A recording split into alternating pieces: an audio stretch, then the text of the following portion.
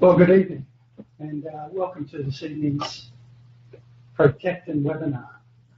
We're joined by a host of naturopaths and integrated medical physicians tonight, nutritionists, as well as I noticed many students, which is very pleasing. In fact, we've had to expand the meeting room to accommodate and fit you all in. I think this speaks to the fact that many of us now are becoming aware of the growing evidence base and research that's pointing to the links between chronic disease and chronic inflammation, of which LPS is proving to be a major player. So as an allied health practitioner, 30 years or so of clinical experience, I hope to share with you tonight some insight into oral immunotherapy, chronic inflammation, and how this can help you with your patients. So our learning objectives this evening. First of all, just that quotation there from Bruce Butler, and we'll talk about him a little more later in the presentation. But if we think of the immune system as a machine, then we're far from even knowing all of its parts. And I think that's a very true statement that this immunologist has made. So tonight we want to get a further understanding of chronic inflammation, how it links to disease, updates and knowledge on the research that's linking LPS translocation to chronic disease, and also discuss anti-LPS antibodies and their role in liver health and chronic disease management. So let's begin by reminding ourselves about inflammation, specifically chronic inflammation. It's a response by the immune system to either segregate or remove the damaging stimulus and help facilitate a healing resolution. Now, I think that's the key thing for us as practitioners, is to remember that anti-inflammation is not pro-resolution. And so inflammation is how we heal. It creates an environment that's conducive to healing and repairing. It increases the blood vessel permeability, priming immune function, and attracting immune cells to that region for repair. So it's how we heal, but acute inflammation must switch to resolution. And when it fails to do that, chronic inflammation then can result. And this can lead to cellular dysfunction and damage. So it's important to remember that we're really trying to encourage a pro-resolution state. It's part of the reason why we know from research that non-steroidal anti-inflammatories, for example, will reduce analgesia, will reduce pain, but they hinder the healing process and delay tissue repair, because they're blocking that inflammation. So whilst they're having an analgesic effect, they're also, unfortunately, reducing the amount of immune cells in that area that are able to do the repair. So merely blocking or suppressing the inflammatory process may not yield the best long-term results. It's far better to assist the resolution and to prevent the chronic inflammatory state from developing in the first place. With that in mind, it's only as recent as the last 5 years that we had the discovery of SPMs, those specialized pro-resolution molecules, such as resolvins and protectins, that have given us a new understanding of how acute inflammation then is switched to tissue resolution. Without that step, mediated by the SPMs, that inflammation then progresses, that acute inflammatory response doesn't resolve, and it progresses onto a chronic inflammatory state. An interesting point for us to remember too is that, and to note, is that the precursors for these SPMs, the biosynthesize in the body, are actually our omega-3s. So this sheds a little bit of light on the role of DHA and EPA in tissue healing in inflammatory conditions. And I guess it's yet another reason why we keep recommending green leafy vegetables and even chia seeds. Chronic inflammation is a recognized factor in the etiology and pathogenesis of chronic diseases that we're seeing every day in clinical practice. So let's talk now a little bit about LPS and its role, lipopolysaccharide. It's an endotoxin that's located within the cell walls of gram-negative bacteria. And LPS is one of the most powerful bacterial virulence factors in terms of its pro-inflammatory properties. We used to think not too long ago that the bacteria only released its LPS endotoxin on destruction. But we now know that it's actually releasing small amounts of it ongoing through its normal metabolism and its normal bacterial activities. And each bacterium contains approximately 2 million molecules of LPS endotoxins.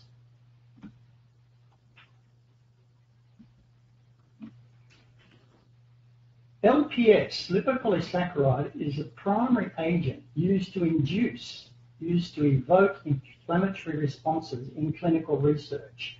So you'll see from these snapshots here that we can see lipopolysaccharide-induced inflammation in mice, in animal studies, induced in livers, in lung tissue, multiple organs. So when we're looking to research or explore and investigate inflammatory responses, we actually use LPS as a means to induce that and evoke it to be then studied. So it's well recognized for its inflammatory activities. So LPS endotoxins, the effects in humans. What effects does that have? It targets the cardiovascular system, impacting on the heart and the lung functionality, promoting that cytokine cascade with the release of chemokines, pro-inflammatory cells, your cytokines, leukotrienes.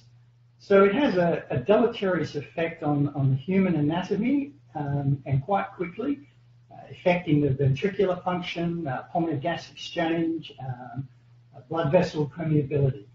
It's releasing those inflammatory mediators, tumor necrosis factor alpha, the interleukins, and it's also activating the fibrolytic system, which modulates the degradation of clots as the body is repairing and replacing that damaged tissue. And this regulates the degradation of fibrin clots and the cellular components to then down to soluble degradable products. It's also activating and priming the phagocytic lymphocytes, getting ready, if you like, for that inflammatory response to be enhanced, getting ready for that battle. The coagulation pathways are also activated, generally with aggregation of platelets, dilatation of blood vessels, increased leakage in new vessels. So this is the sort of hemorrhagic state that we observe in bacterial infections that are as a result in part to the LPS endotoxin activity.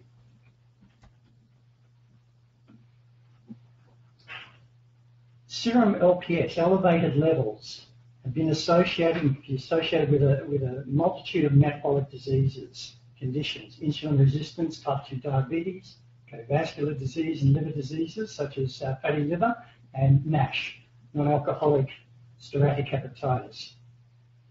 So how does LPS endotoxin get into our circulatory system? Well, there's three main routes. The first being the most obvious is direct skin access, a cut.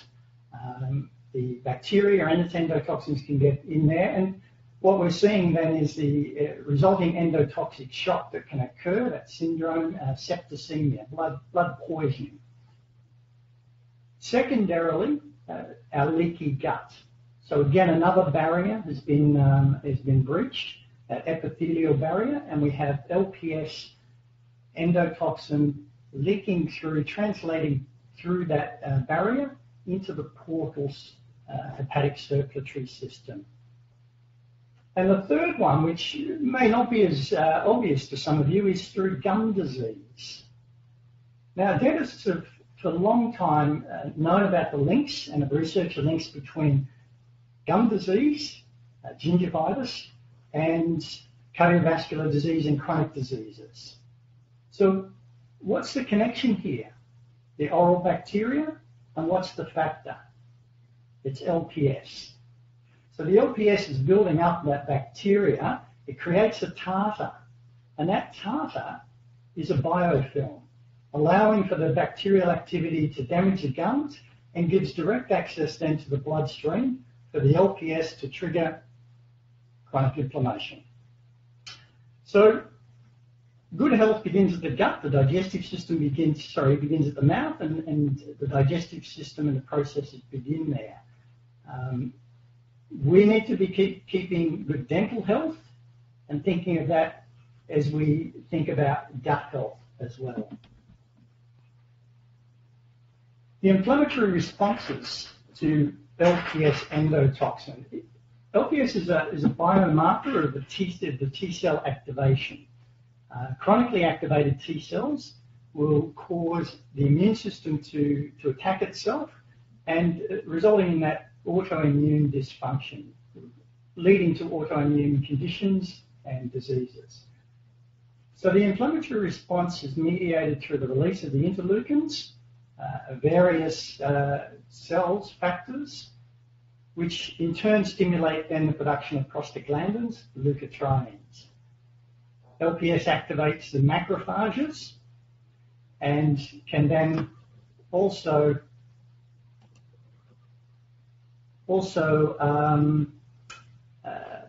enhance phagocytosis and cytotoxicity, particularly within the liver, within the macrophages that cook the cells there. They're then stimulated to produce further lysosomal enzymes, interleukins, tumor necrosis factor, and cytokines, with an upregulation of interleukin 10, which has a anti-inflammatory activity. So it's at the balance between that pro and anti-inflammatory that is regulated through the innate immune system, and also the Tregs as well.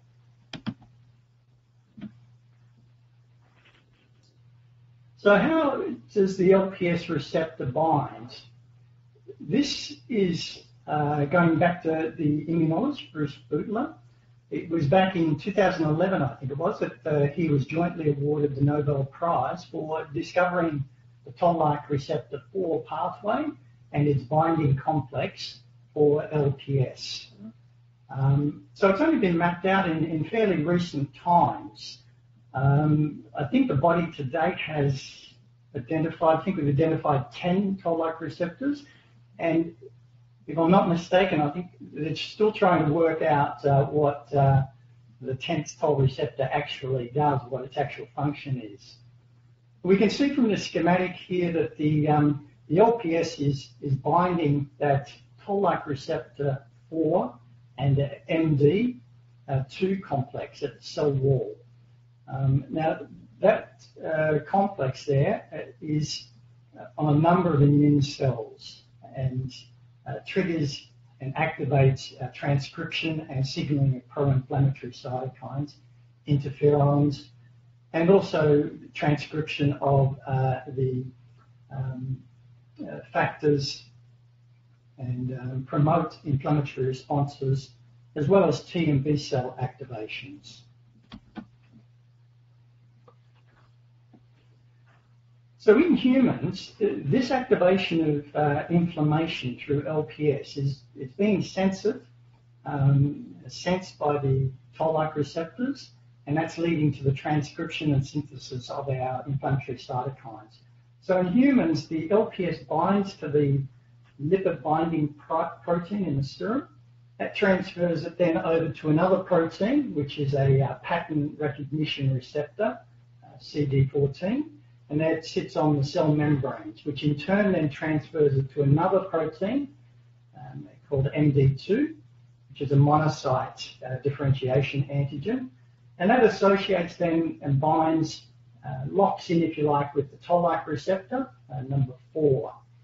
This then triggers the signaling cascade.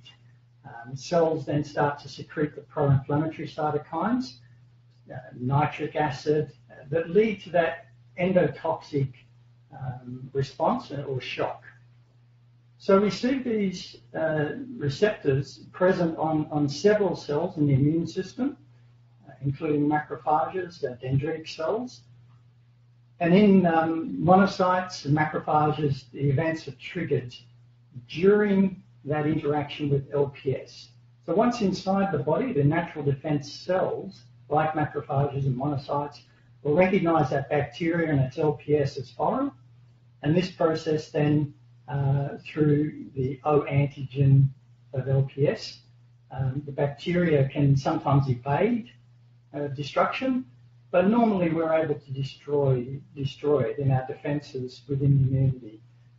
The endotoxins that are located within the bacteria then released into the circulation, and that's when they start to have their physiological effects. The defense cells then in the body release substances, stimulate pathways, and start to compound the negative effects of the endotoxins. We're seeing on the right-hand side here the production of cytokines, interleukin-1, 6, 8, tumor necrosis factor, platelet activating factor, all of these key players in that cascade of cytokine, chemokine response. Prostaglandins are also, leukotrienes are in turn stimulated, and these are all powerful mediators of inflammation. The LPS activates the macrophages, stimulating the release of the lysosomal enzymes, particularly interleukin-1, which is sometimes referred to as an endogenous pyrogen, and also upregulation of interleukin-10, which has an anti-inflammatory effect. We also observe with LPS the impact on histamine, the histamine response as well. So the complement cascade causes that release of histamine, and we know that's a major effector of the allergic response, causing vasodilation and inflammation. This slide is just showing the rapidity of the acute phase of inflammation. We can see here that LPS endotoxin, upon release, within an hour, just over an hour, we're starting to see the cytokine responses here. So it's really quite a quick process.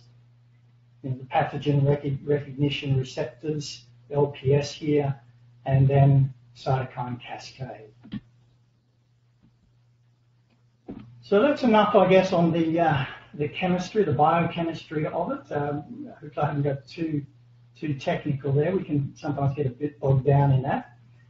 But I think the net thing for us to start to realize is LPS contributes to intestinal permeability. What we know, and we're known as natural therapists, nutritionists, integrated medical physicians, and called leaky gut.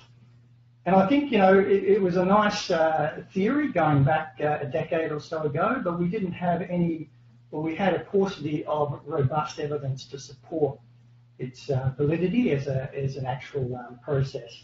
And I think now that the weight of evidence has really sort of brought this to a fore, that we're seeing leaky gut as being recognised as a phenomenon. So this increased permeability allows that translocation of LPS into that portal circulation, where it then enters the filter, then the liver, and triggers an inflammatory response. If that LPS is not neutralized by that liver and the Kupffer cells, and it's not prevented into entering into the systemic circulation, it then triggers an innate immune response at multiple end organs: brain, central nervous system, skin, joint, pancreas. So if it's able to get through the liver, overwhelm the liver, it's now got free access to all the end organs. So detoxification of gut-derived LPS is a vital function of liver macrophages. The innate immune system in the gut serves as the bridge, really delivering signals from the GI tract to the systemic immune system. In fact, the enteric nervous system of which it's communicating with has as many neurons as the spinal cord, and we're calling it the second brain. The gut mucosal immune system is the largest lymphoid organ in the body. And it's designed to differentiate the antigenic signals against that high background noise of food and bacterial antigens. So despite the constant antigenic stimulation, suppression of inflammation is the rule. It's always trying to dampen, to quiet down, maintain that homeostatic state. There are a lot of components in that gut immune system, which we've already mentioned, some of the dendritic cells, epithelial cells, natural killer T cells, the intra-epithelial lymphocytes, M cells, and others that serve as signals from the lumen across through into the enteric nervous system, then communicating with the systemic central nervous system and the systemic immune system.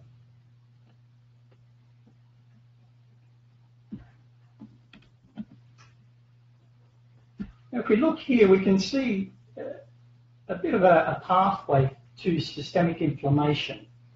In the top left-hand corner here, we have the dietary component, sometimes referred to as the SAD diet, the Standard American Diet, which is really now being linked with gut dysbiosis and creating an imbalance in our gut microbiome, which in turn then leads to obesity, leaky gut, whereby the endotoxin LPS, the gram-negative bacteria, is able then to translocate, to pass through into the portal systems, circulatory system, and triggering now an innate immune response and getting through the liver and into all end organs, and systemic inflammation is triggered. So we've got growing research now that's linking LPS to multiple chronic diseases. We look here, a little snapshot of some here. We've got LPS linked here with depressive behavior in mice. I always thought that was a bit curious as to, how do you tell if a mouse is depressed? But apparently I'm led to believe it's a measurement of the number of tail wags that they have. So we can see that it's linked here with diseases of the central nervous system. We can see that it's also linked with chronic fatigue and pain. It's implicated in hyperalgesia due to the LPS sensitization of nociceptors.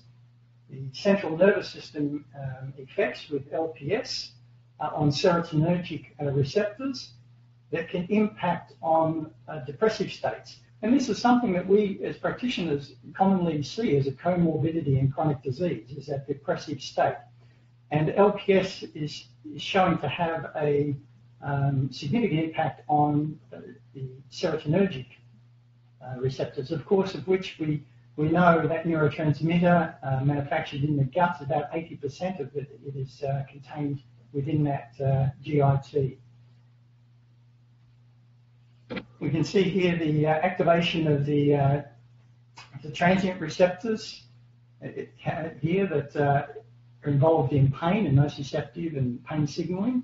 This is in trigeminal sensory nerves. In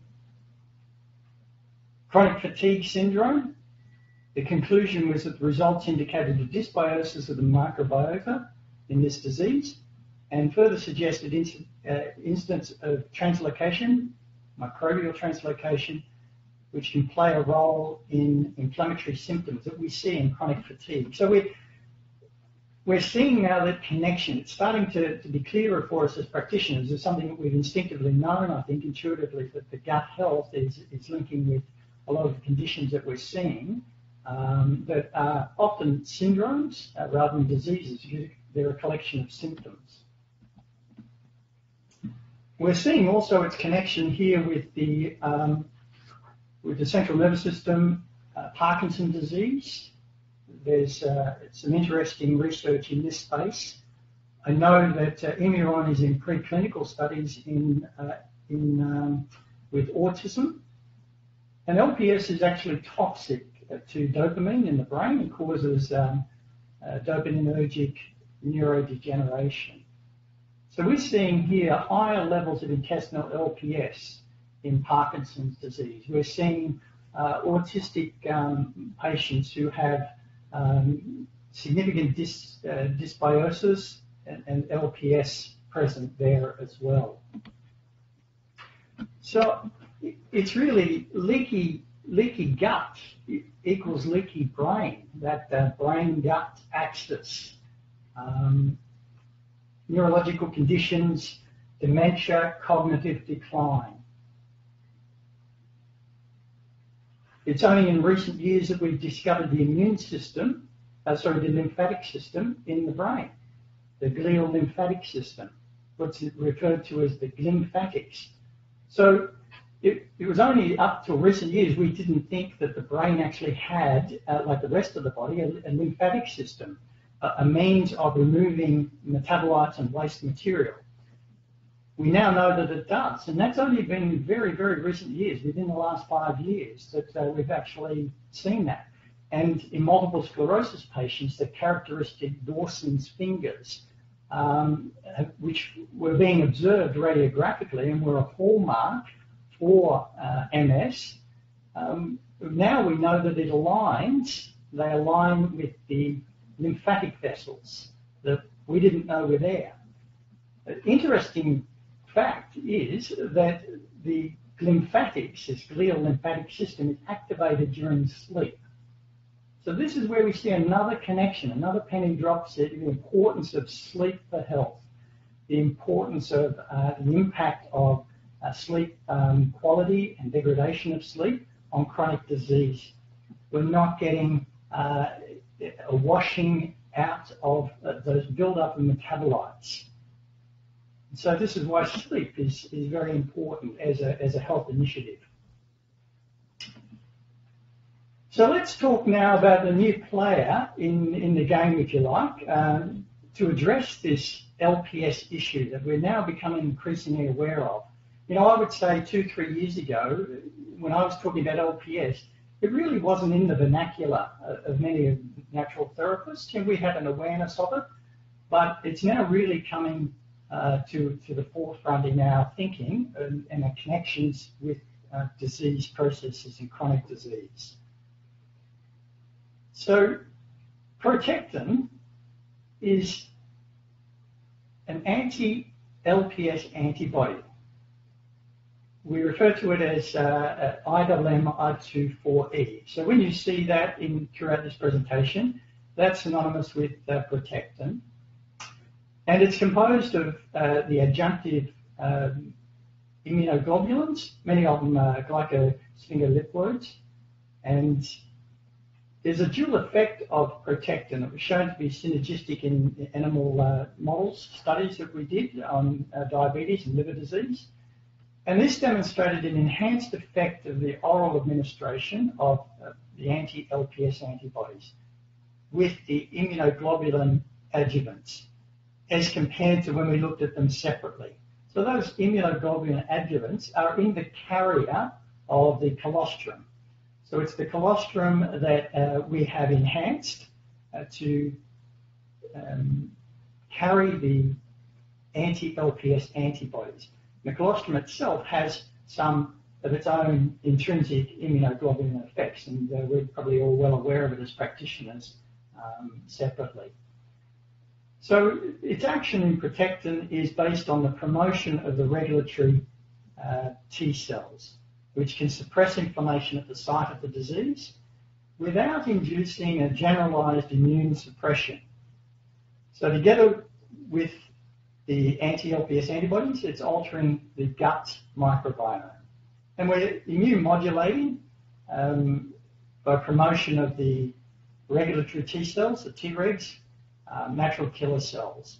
And so again, the cells that are involved are dendritic cells, natural killer cells, and epithelial barrier cells.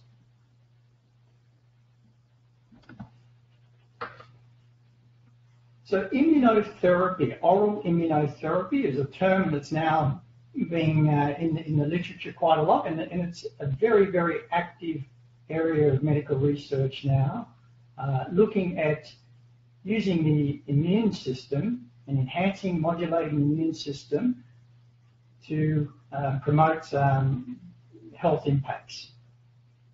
So Protectyn is a spot weeder, if you like, specifically targeting the harmful bacteria. Oral immunotherapy is based on that inherent mechanism in which the GI immune system inhibits or promotes that reaction towards orally administered antigens, antibodies, adjuvants. So that the immune system, that gut immune system, has a unique ability to differentiate between harmful antigens, which induce inflammatory response, and non-harmful epitopes, which can induce tolerance. Dendritic cells, as well as innate cells, are all involved in this process, this homeostasis, this balance. So oral immunotherapy is now becoming a platform for a wide range of diseases, and with limited side effects, good safety profiles, and toxicity. And it's not associated with a general immune suppression. And that's what we see has been the approach we've taken with a lot of pharmaceuticals, is to immune suppress, so that we're reducing that generalized immune response.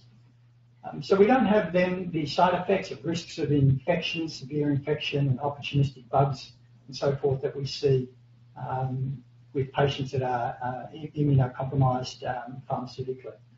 So oral immune therapy targets an innate immune system, sending signals to the systemic immune system, promoting regulatory Tregs, suppressing inflammation at that site, creating a specificity of effect that's dependent around the site of the inflammation. It's also targeting the gut microbiome. So it can affect then metabolic diseases, syndromes, by altering the balance between the pro and anti-inflammatory inducing cells. So Protectyn's direct protective mode of action is to neutralize the toxin, the endotoxin LPS, suppress its germination, its ability to adhere to the gut wall, reduce its motility, and its ability to colonize, to form those biofilms, which is another term that we're starting to see commonly in the literature. An indirect mode of action, protective mode of action, is the inhibition of the toxin's ability to induce the inflammatory signaling, the anti-inflammatory effect via stimulation of the immune response, enhancement of the epithelial barrier function, inhibition of the apoptosis, the death of epithelial cells, and the prevention of biofilm formations. So this is becoming a novel approach, a new approach to targeting pathogenic bacteria. It significantly reduces, Protectyn reduces the adherence of CFA1, which is colonization factor antigens, to produce ETAC, enteric toxigenic E. coli strains. So they're able to stop them colonizing, binding, adhering, forming colonies and biofilms. They reduce the motility of those strains through the soft agar, and also the binding not only to the bacterial surface, the cell wall, but also to its flagella, which is a highly bacterial virulent factor in bacteria. And it's been shown to have a lot greater reactivity against the purified ETAC flagella antigen than immunoglobulin G purified from just non-immune ordinary colostrum powder. So that's a point of distinction that we've been able to show in preclinical studies. So this slide here shows some electron micrographic imaging that we did And I think it quite graphically demonstrates just the impact that Protectyn has here and its action on pathogenic bacteria. So this was done on E. coli bacterium, and we can see here on the left that without the Protectyn, that the E. coli bacteria are able to adhere, colonize, and bind. And then on the right-hand side, with Protectyn, with the anti-LPS antibodies, its action is to bind, preventing adherence and releasing of the LPS, and then allowing this to be eliminated by the body. And this action, the Protectyn action, the anti-LPS action, is entirely intraluminal. And so that means that the pathogenic bacteria, they can't infect and colonize. And it's all happening within the lumen. And later on, we'll show a little bit on some recent studies that we've done, some human studies.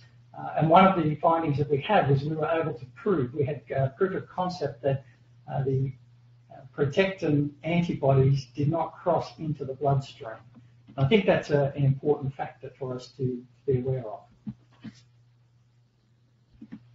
We're seeing here the cross-reactivity. So the Protectyn was formulated with 13 strains of E. coli, and it was proven to be cross-reactive with 180 strains of gram-negative bacteria, and these included E. coli, Klebsiella, Salmonella, Campylopyra, a number of different ones. And the American Defense Department actually did a report and a study, and what they did is they looked at samples of infected personnel from Cambodia, Thailand, Southeast Asia over the past 20 years and stored samples and then tested their reactivity, ability to cross-react, bind those strains. And we were successful in all 180 strains.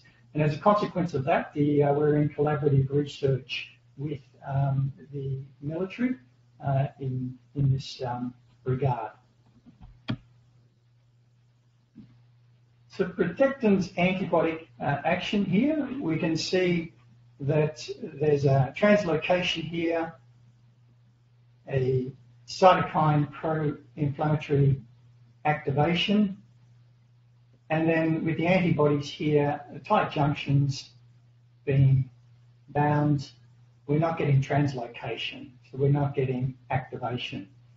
So a lot of the LPS-mediated diseases that we see in daily practice, irritable bowel, leaky gut dysbiosis, fatty liver, which is becoming an increasing problem, leading on to fibrotic states, NASH, which we'll talk about in a moment, metabolic syndrome, autoimmune conditions. Protectyn removes that gram-negative bacteria endotoxin, restores the intestinal tight junctions, prevents the translocation entering into the portal bloodstream, helps to restore microbiome balance, and enhances probiotic activity. So what are some of the systemic effects here? We can see that IMMI-2,4-E, Protectyn, here in the blood. We've demonstrated in research and in multiple studies now, animal and human, that insulin resistance is reduced. Serum LPS levels are significantly reduced. We'll show some graphs on that in some human trials in a moment. Tumor necrosis factor alpha reduced. Tregs are increased. In the liver, there's activated macrophage cells. Liver inflammation is reduced. And we've also demonstrated the AST and ALT, the liver enzymes, have been reduced. We've shown LPS reduction in the intestine, which then results in a decrease in permeability and an increase in tolerance, immune suppression. So the blood, the liver, the gut, multiple systemic benefits in modulation of the immune responses and inflammatory responses. We're also just completed a preclinical trial and going into phase 1 now with one of the world's leading gastroenterologists in Switzerland. And we can see here that it's shown promising colitis These are animal studies where we've shown that it demonstrated a reduction in colitis in mice. The oral administration there promoted Tregs, alleviated bowel inflammation in immune-mediated colitis, suggesting that the microbiome is a target for Treg-based immunotherapy. And that's what Protectyn is. And this is a patented platform. This is a unique platform. It doesn't exist anywhere. We are leading the way in this technology. So it's a new direction in liver health. It's a first step in toxic clearance. I think that in some regards, this analogy that I often give is like a toxic room. What we've been doing as practitioners is we've not really known what the toxins have been. If I go back a decade or so, as a practitioner, we know that there's been auto-intoxication in the bowel and toxicity, but we haven't been able to identify those main ones specifically, such as LPS. And we've wanted to go into this contaminated environment, not really knowing what the toxin is, and we're trying to sort of combat that at the same time as repair the room and the damage, the wallpaper coming off and the paint being damaged. So we're trying to repair that at the same time the toxins going on. We really don't know what it is. We haven't got any real specific therapeutics for it, so we've been using probiotics and glutamines and vitamin D, and we're all doing it all at once. And it's a real hit and miss, and we're struggling a bit, I think, out there in practice. So what we have now is we've got a new tool in the bag, if you like, where we're able to now clear that toxin, specifically targeted, and see that as an essential first step in treatment. And so I like these little fellas here, because I think in lots of ways it sort of depicts what we've been doing for a little while, and yet here we have maybe a new innovation that's going to make our job a lot easier. I certainly know I wish I'd had this available 10, 20, 30 years ago. I think it would have made practice a lot easier and in terms of clinical outcomes. And so Protectyn is the only product, the anti-LPS, that directly removes LPS toxins. We've got the supporting human trials here that show serum reduction, and we'll talk a little bit about that as well. This was some images we took out of fibrotic liver in MASH, and these were mice livers, and some studies that we did, and we showed that the fibrotic liver here, when induced with LPS, so injection of LPS to induce fibrosis into the liver, and then the protective effect, what happens when we have the antibodies present. We can see that without the antibodies present, we progress to the predictable inflammatory and fibrotic changes, and yet we have protection here when the antibodies were present. That's quite a graphic illustration, I think, of the organ effect in the liver. So the liver really is that first target. When we have altered gut permeability, increased permeability, that goes straight into the portal system, and it's the liver that needs to deal with that. We have a build-up of SIBO and increased translocation of LPS into that portal system, and the release of pro-inflammatory. So this is a first-in-class mode of action, LPS antagonist, which is what Protectyn is. And so we have a world first in this form of immunotherapy. We have here, it's going back to that systemic slide we had earlier, the obesity in the diet, creating a dysbiosis, and a healthy diet leading to the obesity. And we have an epidemic of obesity now in our Western diet and in developed countries, leading to a leaky gut, which translocates then the LPS into the portal system, the Kupffer cells of the liver, activating on the receptors, pathways, the toll-like receptors, hepatocytes, which then inflames, creates fibrosis, leads to the fatty liver, which then can lead, in many instances, to NASH, fibrotic liver, which then leads to cirrhotic liver and liver failure, eventually liver transplantation required, or failure, or carcinoma. So here there's just looking at some of the pathophysiology of that. The injury, the insult, from a number of mechanisms, LPS being one of them, alcohol, viruses, a number of them that then evoke the inflammatory processes leading to fibrotic state and cirrhotic. So those blood-derived antigens, as I said, including LPS, really disrupt that homeostatic balance between suppression of inflammation, tolerance, and cytokine cascade. The Kupffer cells play that crucial role in those macrophages, and the liver has the ability to deal with a certain amount of LPS that's coming through, translocating. It's when it becomes overwhelmed that we have the problems.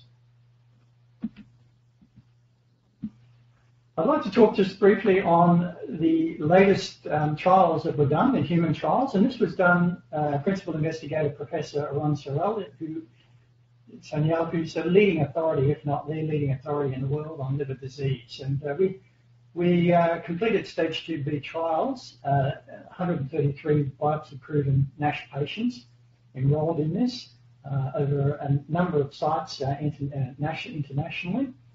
And in this, we were able to demonstrate significant changes and improvements in liver function, reduction in CK18, which is a key biomarker for liver cell damage. So in the serum LPS rates, we look here at patients that had a greater than 15% decrease, so that being the endpoint.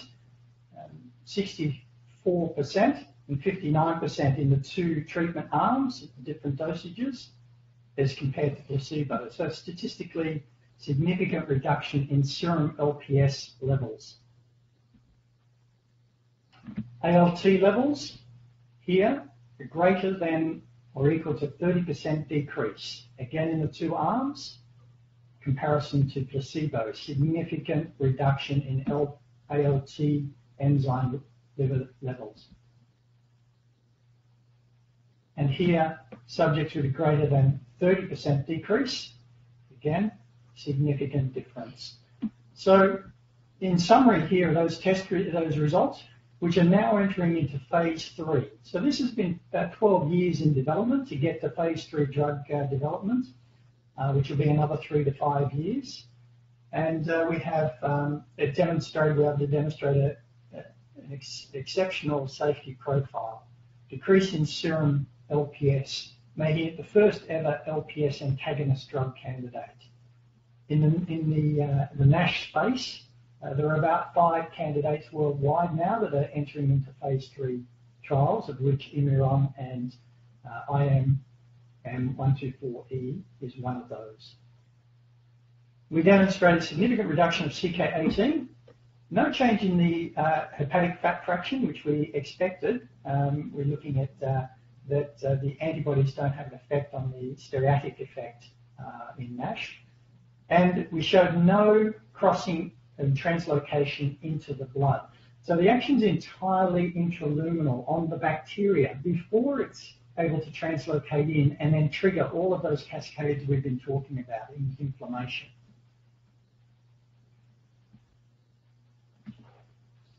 Let's move into some of our current therapeutics. Let's look at what are we doing out there today in practice.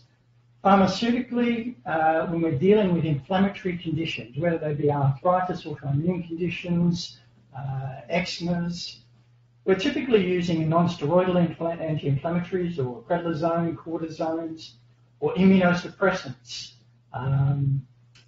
plaquenils, methotrexates, agents that suppress that immune response. So their mode of action is primarily anti-inflammatory. If we look at it from a dietary supplement perspective. Here, where the players tend to be, curcumin, turmeric, marine oils, fish oils, EPA, vitamin C's, glucosamine. Again, their mode of action, anti-inflammatory. Herbal, if we look at herbal products, Harbicaphytum, devil's claw, boswellia, ginger. It's in Chinese medicine we use ginger as a primary, one of the go-to herbs for any forms of arthritis. And again, they all share the same mode of action.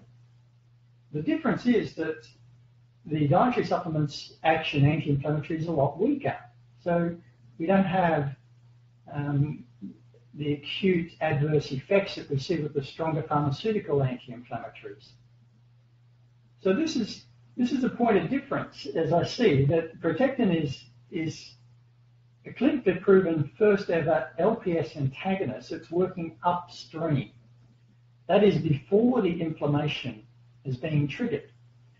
Now that's not to say that these agents don't have a role to play. Of course they do, because they can modify the symptomatology and mitigate the inflammatory response, symptomatic response, and so forth. But if we can go one step within the gut to really go upstream and stop that triggering of the cytokine cascade in the first place, then that's certainly desirable and preventative. I've given here a bit of a clinical protocol outline. We know LPS in the intestinal tract promotes the inflammation. When the gut particularly is compromised, say for low CYP levels, for example. We see high levels of intestinal LPS in patients with irritable bowel disorders, which then creates further inflammation, becomes a cycle. And it also creates opening of those tight junctions, leaking in that barrier. LPS can do that with or without lectins. So I think the first step, if we look at this as a protocol, is to identify and eliminate that LPS toxin, endotoxin, using the antibody such as Protectyn to target it specifically. We can move on to then correcting the dysbiosis, preventing biofilms, and reducing allergens and dietary and environmental factors. We can move then into supporting that liver and gut health, using some of our nutraceuticals, herbals, Silimarum, for example. It's interesting we just touch on Silimarum. This is probably our go-to therapeutic herbally for liver health. And yet when you really look at the science, the evidence there, and the research that's been done on it, it's actually of poor quality. Most of it's animal studies. Most of them are fairly poor designs and low numbers. There was indeed one that was fairly robust. It was done in Hep C patients who had liver damage, and there were 2 arms of dosage of Silimarum, and it was well designed and fairly robust. The conclusion was that the Silimarum didn't have a statistically significant effect, so it failed. It's not to say that it hasn't got a role to play, but if we just look at the cold hard science, we've got an anti-LPS antibody that now has demonstrated in multiple studies and in a human trial its benefits on liver health versus what is currently something that we've relied on empirically. That really is inconclusive and conflicted in a lot of the research, and is a paucity of research and quality research in it. And that's just an interesting side point. We can then move into increasing antioxidation, glutathiones, isoflavonoids, and so forth, healing that epithelial barrier, and then restoring that microbiome. So it's very important that we see that Protectyn and anti-LPS is used as part of the protocol, integrated into what we're currently doing. Don't view it as a panacea. I'm certainly not sitting here saying, this is the holy grail. What we do have now is we have access to a new therapeutic that we haven't had previously, that incorporated into a protocol I think it's going to really make our job with our patients a little easier by clearing and eliminating that toxin load. So I see this is sort of a fundamental protocol that we could follow in chronic inflammatory conditions. I've got here a copy of the Gut Health Restoration Program. This is available through Oborn in e-copy, which you can print off and use with your patients. It just gives a little bit of an outline. It can fold in half into an A5 size, and gives you just a bit of a template for use with your patients, with a symptom diary here and a legend there. Working on that first phase, that phase 1, first 3 to 4 weeks, just focusing on clearing and mopping up and eliminating that toxin, that LPS. From there, we can then move into the gut repair. So once we've cleared that phase and we've got those loads down, move into the gut repair phase. Rather than sort of being hindered or battling the two whilst we're trying to repair, a little like that toxic room environment scenario. And in this, some practitioners have a preference for various therapeutics. You can continue using some Protectyn through this phase to keep the LPS levels under control. And this is where we start to titrate in probiotics. One of the problems we've seen with probiotics is the indiscriminate use of them. If we go back 20 odd years or so, we only had 3 scientific papers on probiotics or on the microbiome. Last year alone we had over 2,500. It's become one of the most medically researched topics on the planet Earth. And of the thousands or more species that we know, we've probably only really looked at 8 to 10 of them in real detail. So we've still got a lot to learn about probiotics and specificity of them. And titrating, adding them in, that seeding process, adding them in, getting specificity in relation to the clinical presentation, skin or gut, getting as specific as we can, whether it's a plantarum species or rhamnosus GG, and titrating, building up the dosage of that. And then we can move into microbiota restoration, prebiotic, dietary changes, exercise, all the things that we've been advocating for wellness and health. So it's a multifactorial environment that we're working here. I've broken it down into the 3 phases of protocols. And we can see here that in phase 1, it's not just a case of Protectyn. We've got to be cognizant of other chemical exposures and other allergens and toxins, environmentals and molds and so forth. And these are all the things as nutritionists and naturopaths, integrated medical physicians, that we're counselling our patients and educating them, motivating them, making those changes. But bearing in mind that that first phase is to clear and reduce toxin levels, LPS being one of them, and using Protectyn there. We can then move into the phase 2 of repairing. And there's a number of nutraceuticals and pharmaceuticals and so forth that we may consider, glutamine complexes and herbal antimicrobials, omegas, vitamin D, starting to make the dietary changes that we know are important in this process, moving towards a more plant-based approach so that we're reducing the consumption of refined processed foods, and then restoring that gut health, that balance, that microbiome balance. And again, this is where the probiotics come to the forefront, but we've got to feed those with prebiotic, being the resistant fibre that we see in food. We need about 5 grams a day of that. The importance of exercise. Exercise is medicine, movement, motion. We talked about the importance of sleep earlier, mental relaxation, mindfulness. So it's not a one pill fix all scenario. It is multifactorial and case by case. But I think that what we do have is a significant new therapeutic that's going to enable us to really to help in the battle to restore the health of a lot of our patients, indeed.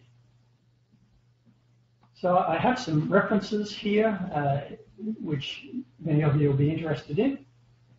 I want to thank you for listening this evening. I hope this information has been interesting and provides you all with a little bit more understanding of the new tool in your therapeutic approach to gut, liver, brain health, directly targeting LPS, reducing the chronic inflammatory impact. I've recorded this and we're going to make it available through Oborn, so for those of you that wish to access it and go over again, I'm happy for that.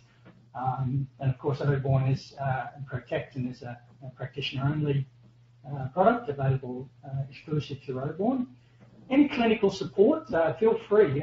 Email me if you have any questions on tonight. I encourage that. My email's there, peterm@immuron.com. And once again, thank you very much for this evening and for listening.